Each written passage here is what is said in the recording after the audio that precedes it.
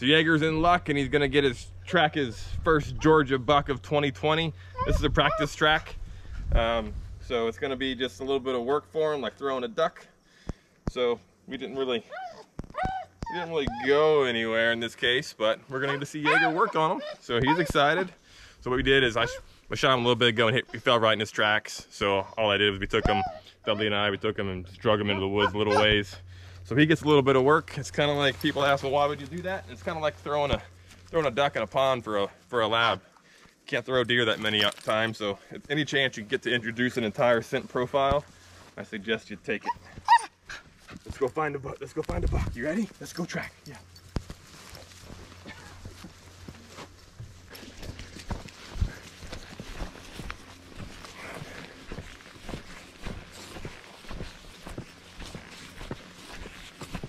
So in this case, the buck was shot kind of along a fence row, probably another 100 yards up here. So we're gonna let him go, and he's probably gonna hit the track and just turn. We're just gonna read him and see what he does.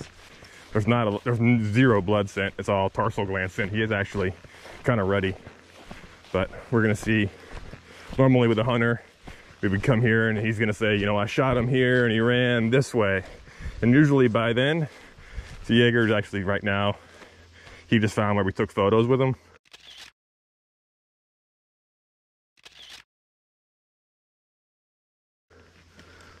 So he's getting a little confused there, but now he just hit it.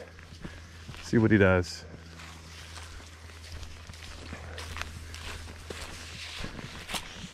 He made the turn on his own. It's okay, it just goes. Just tap the screen, it'll wake back up. It's actually a pretty cool scrape right there. A buck may have just made it.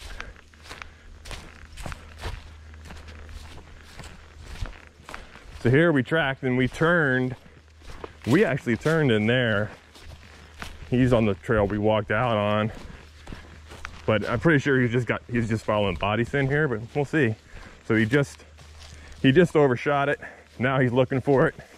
He jogged himself back, and good boy, Jaeger.